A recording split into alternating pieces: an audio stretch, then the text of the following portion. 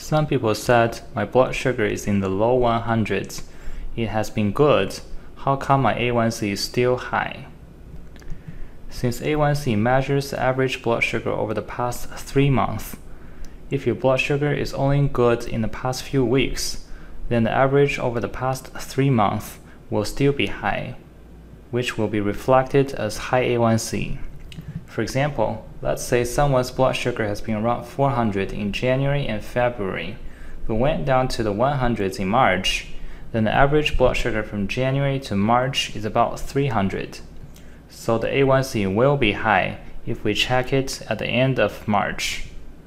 We can simply wait for another 3 months and check it again. Other reasons are much less common. For example, certain types of anemia such as iron deficiency anemia can raise A1c despite your blood sugar stayed the same.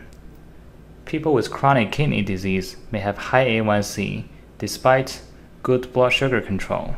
In these situations, we can check fructosamine instead of A1c to get a better understanding of the average blood sugar.